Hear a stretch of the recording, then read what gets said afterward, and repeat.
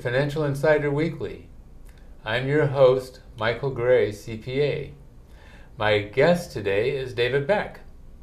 And David is a fee-only certified financial planner. His practice is called Bay Area Planners, and it focuses on helping families plan for financing college education. David came to the United States from England in 1982. He worked in product management for electronic component manufacturers, including Tyco, before starting a second career in financial planning.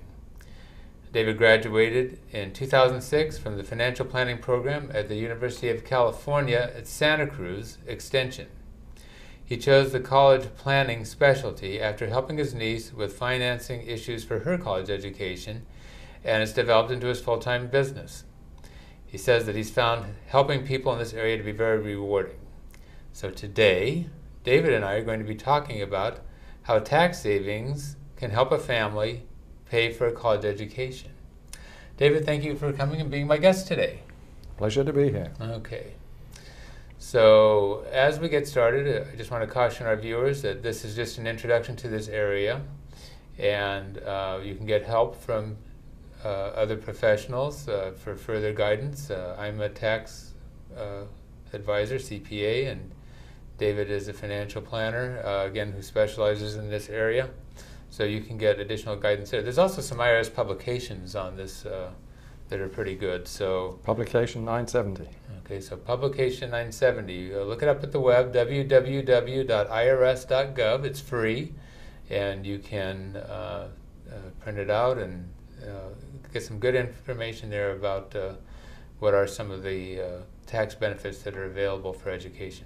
It's one of the cheapest sleep aids that I know. Okay. Oh, yes, well, good bedtime reading. Okay. Well, Dave, let's get started with a few of the questions here. So what is the principal federal tax credit that helps in paying education costs? It's called the American Opportunity Credit. It's new. It came in with President Obama. It replaced something called the Hope Credit.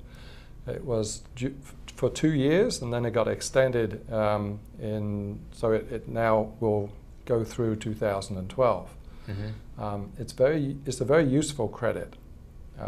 Previously, the main credit, the Hope Credit, began to phase out for families at about $100,000 to $120,000. Mm-hmm. That made it less useful for a lot of families. Right. This one is good up to $160,000 and then begins to phase out, and is phased out by $180,000 of adjusted gross income. Mm-hmm. So it benefits a lot more families than the Hope Credit.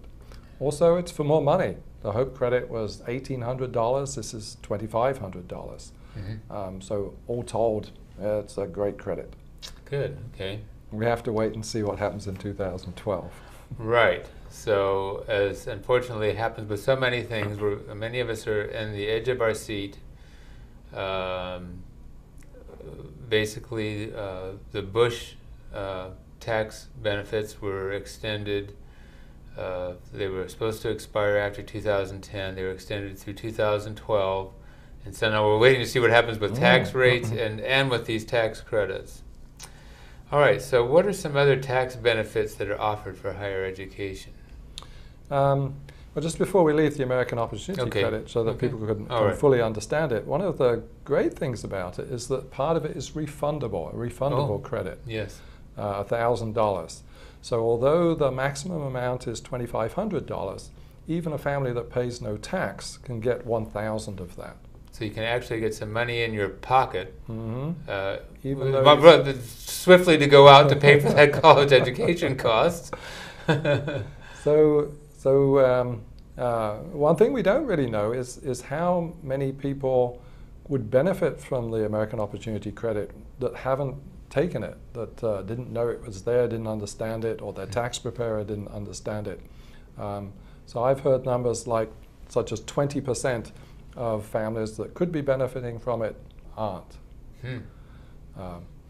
Because when we look at, you were asking about what are the other educational tax benefits.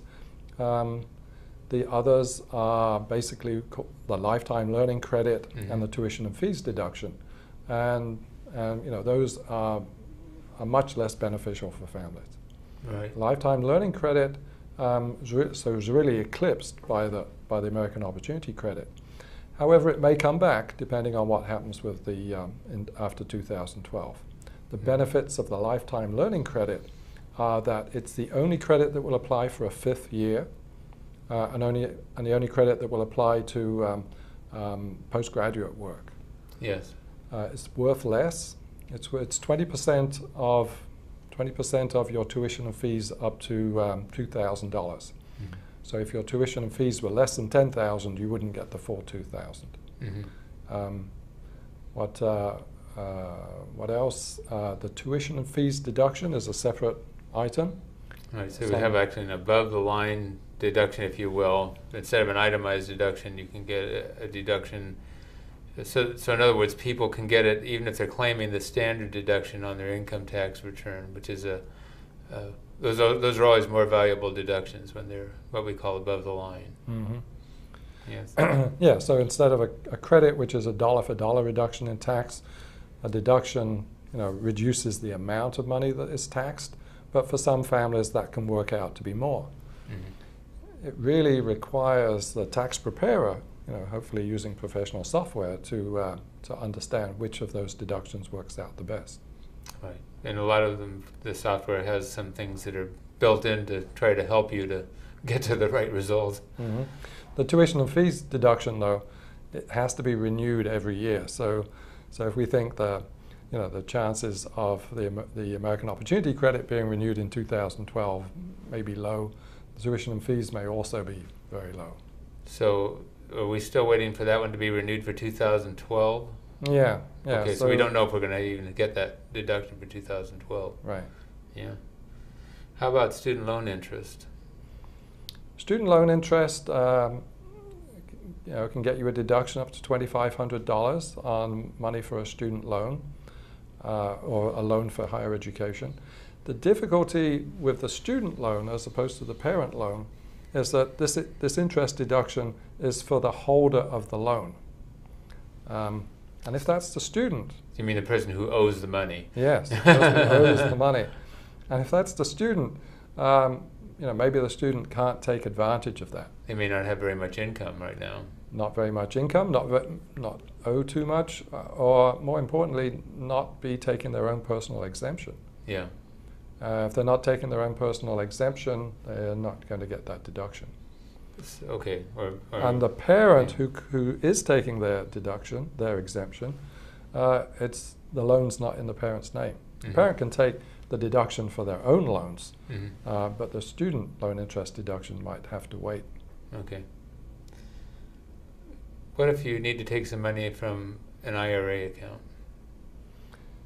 You can take money from an IRA account, and the higher education benefit is that you won't get the penalty, the 10% penalty for taking it out of the IRA.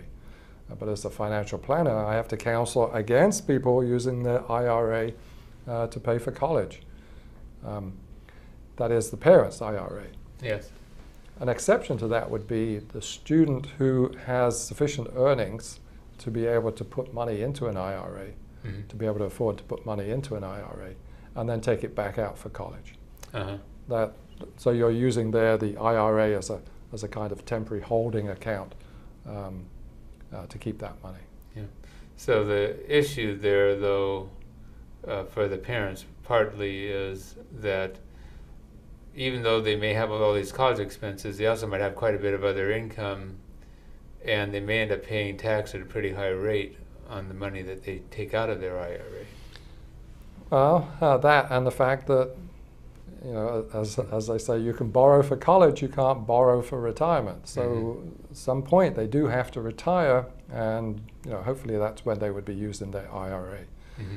If they're tapping the IRA to pay for college, then I have to ask what kind of retirement they're going to have mm-hmm. Later on. Yes, okay.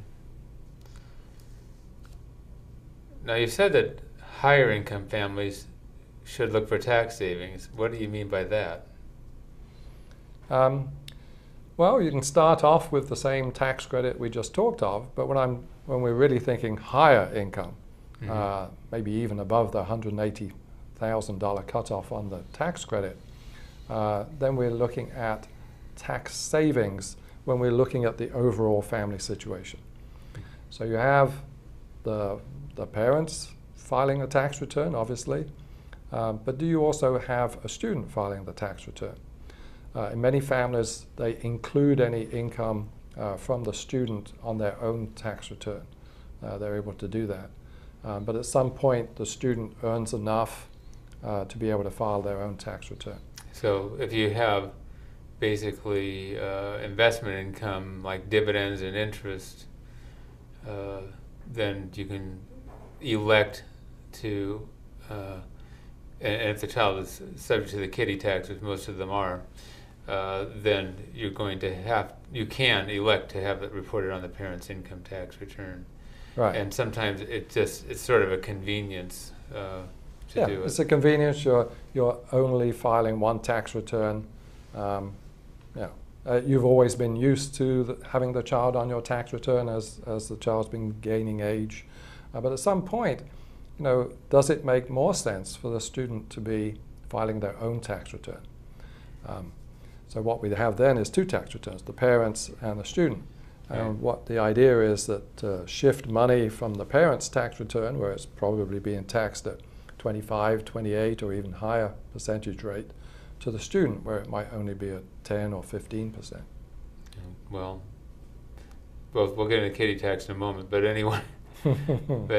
So what are some ways that you can shift income to a student? The best income to shift is that which will be actually counted at the income tax rate of the parents. So for example, interest income. Interest income, goes on the front page of your tax return, and if it stays there, will be taxed at the parent's tax rate. Rents are a great one, in my opinion. Rents also are taxed at the income tax rate of the parent. Non-qualified dividends, also income tax. So we have their money that is being taxed at, like I say, 25, 28, or even higher percentage rate.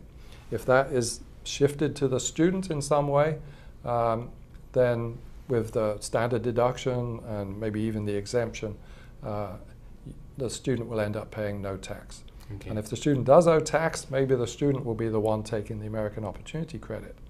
So it's possible to have a student with an adjusted gross income of about $29,000 and not pay a penny in tax by taking all of the standard deduction, the personal exemption, and the American Opportunity Credit. Yeah. It's not easy to have your student have an income of $29,000, but it can be done. Yeah. Well, again, if they're working, that's a big thing, because that qualifies for more of the standard deduction for the W-2 income of the child. The other thing is when we say shift income, it's not a matter of, oh, I've got this interest here. I think I'll just put it on my child's tax return. Mm-hmm. In order to shift that income, you have to actually shift the assets that it relates to. So that's right. That means